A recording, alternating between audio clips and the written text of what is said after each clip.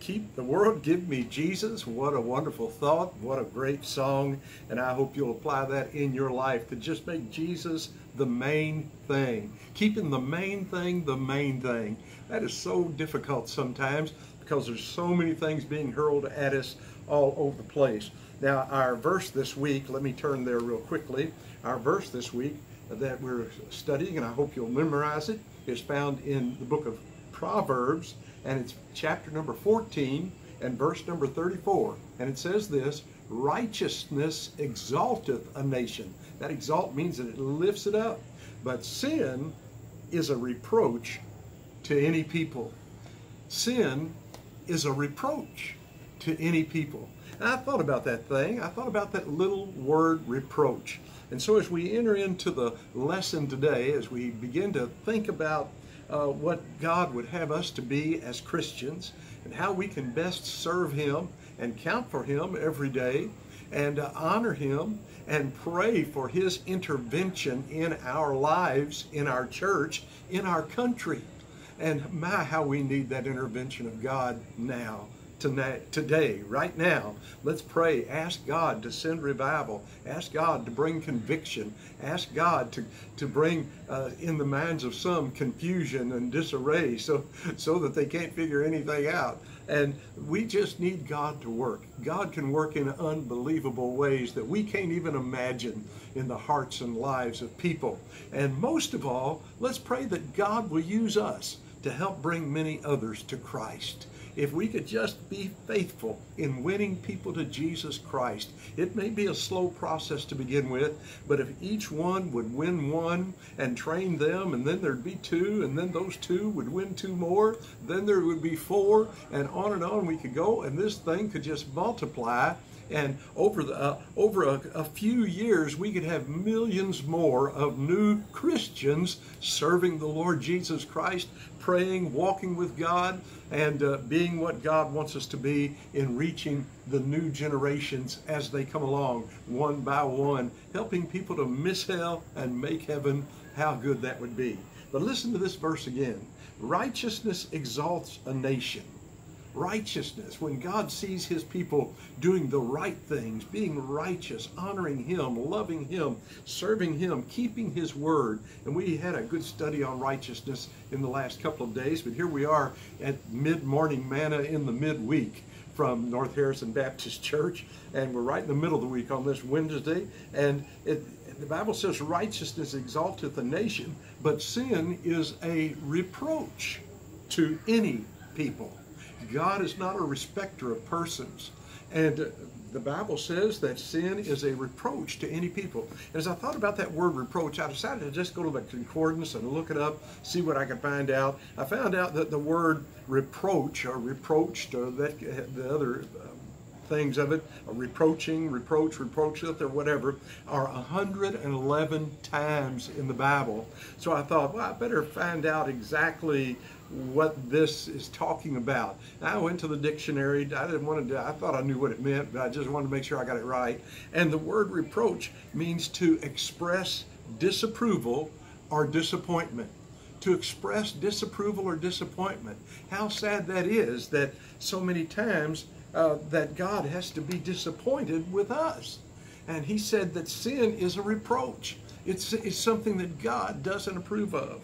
Now I want you to see something. I decided to run down. I looked at several of these verses, and man, what a Bible study. There's 111 of them, so I don't have time to go to all of them today, but I want to go to just a couple. And let me just give you this one. And this one's found in the book of Numbers. It's near the first one that's ever been given.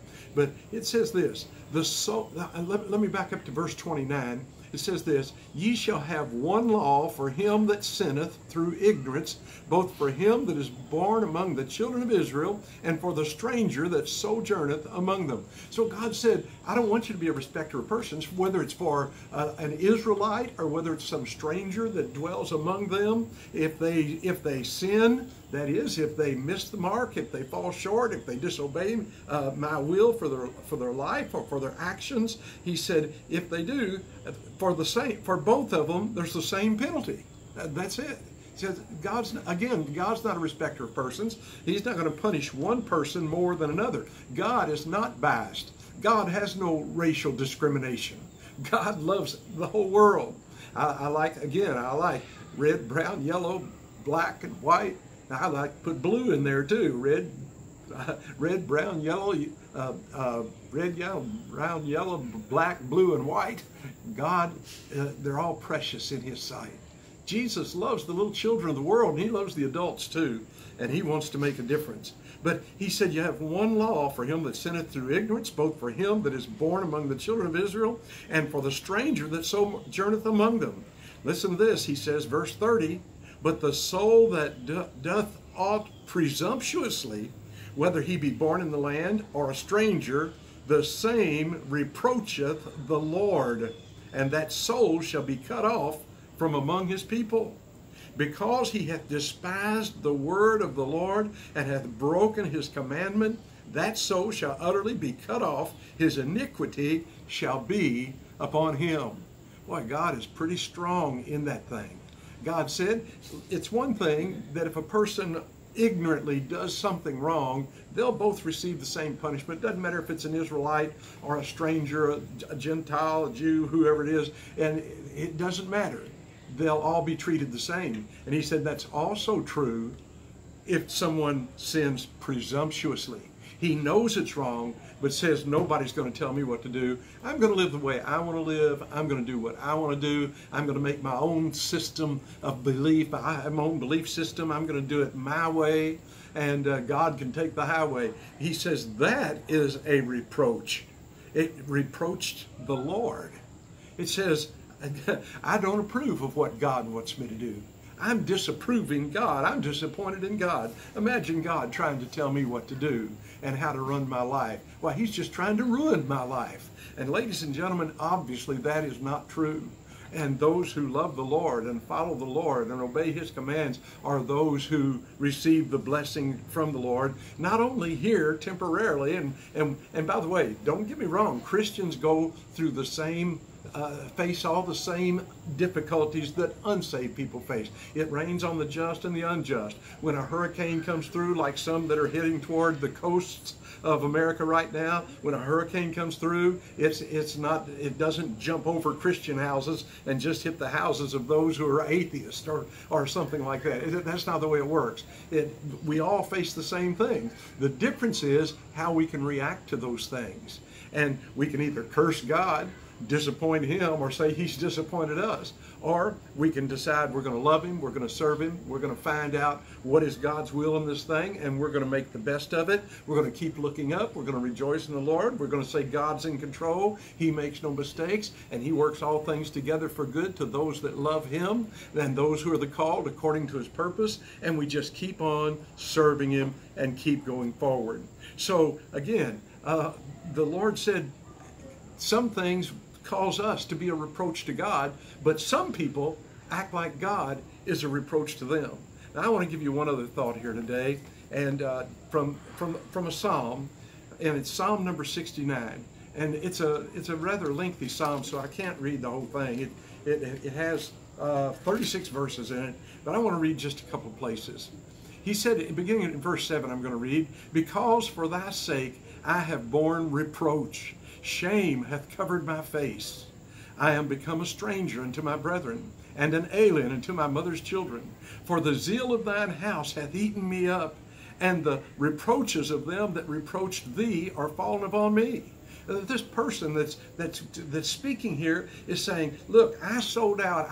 God, I gave everything to you, and now everybody's turning their back on me because they're mad at you. They don't like you. They don't like what you're asking them to do. They don't like your laws. They don't like your rules. And now suddenly I find myself, because I said I'm going to stand for you no matter what, I find myself being reproached. I've become a reproach to them. And when I wept and chastened my soul with fasting, that was to my reproach. And he goes on and says a number of other things. Let me get down here to verse number 19. Thou hast known my reproach and my shame and my dishonor. My adversaries are all before thee. Reproach hath broken my heart. I am full of heaviness, and I looked for some to take pity, but there was none. and for comforters, but I found none. They gave me also, now you might get a hint here of who it is that's doing this talking. They gave me also gall for my meat, and in my thirst they gave me vinegar to drink. Now I won't go any further, but that's the Lord Jesus Christ. I think you might have picked up on that. Jesus Christ said they hated me because I stood for you, dear God. I represented you to this lost and dying world, and many of them hated me. They hated me so much that remember, the Lord performed all these miracles. He loved people, He healed people, He saved people, He did so many things, and yet the world hated Him, and it couldn't stand Him and wanted to kill Him, and in fact did crucify Him. And ladies and gentlemen, He bore that reproach for you. As a matter of fact, He said it was so heavy that it broke my heart. My heart was broken, He said. Wow, that is strong words from the Lord Jesus Christ. Remember there in the Garden of Gethsemane where He prayed and sweat, as it were, great drops of blood, knowing that cross was there, that He had to bear that, our sin, the sin of the weight of the sin of the world. He had to bear on that cross. And he said, God, if this cup could pass, Father, if this cup could pass from me. But then He said, nevertheless, not my will, but Thy will be done. Now, folks, we all go through tough times. Are you going to get mad at God? Are you going to start blaming God? Maybe God has a purpose that's far greater than you ever imagined. Imagine what would happen to us if Jesus had just decided He wasn't going to do God's will. We would not have a Savior. But thank the Lord, He died in our place. He became our Savior. He offers us the free gift of eternal life. And He was despised and rejected.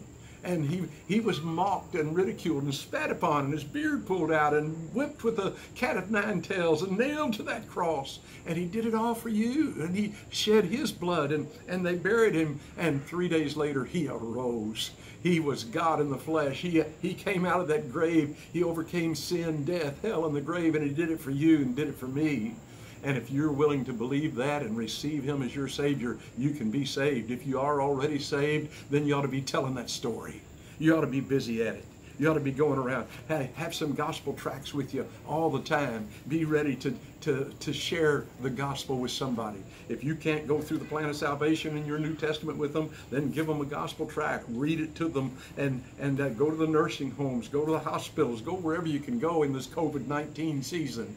And you still come in contact with the mechanic at the garage, and with the postman delivering his mail, and with the doctor when you go there, and with the grocery stores, at the checkout line, and at the drive-through at McDonald's and other places, and Walmart and Target and all the other places you go. Don't tell me you can't do it. What you're really telling God is you won't do it. Let's do it. Let's do it. Let's don't make Him a reproach, and let's don't be reproachable to Him. Let's let God use us for His glory. Let's pray together here, and we'll see you tomorrow at 10 a.m. Thursday and Friday still to go. And what a day that's going to be. Don't forget tonight at 7 p.m. Brother Shane Rogers on live stream, Facebook, and it'll be a blessing, I'm sure. Let's pray. Heavenly Father, thank You for the opportunity to just come to You in prayer. Lord, thank You for Your Son bearing our reproach. Lord, help us not to be having these pity parties and feeling sorry for ourselves when we have to go through a little bit of difficulty. Lord, help us to be rejoicing in You and looking for Your purpose and Your plan in it, and serving You and loving You, and we give You the praise in Jesus' name. Amen.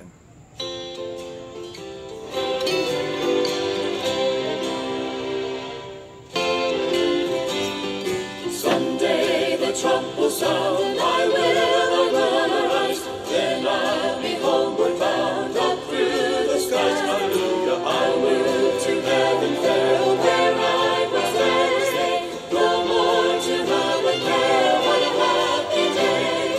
Someday I'm going home, heaven I'll see. Someday my Lord will come, with Him I'll be. He'll come for me that day in bright array. Perhaps that gladsome day could be today.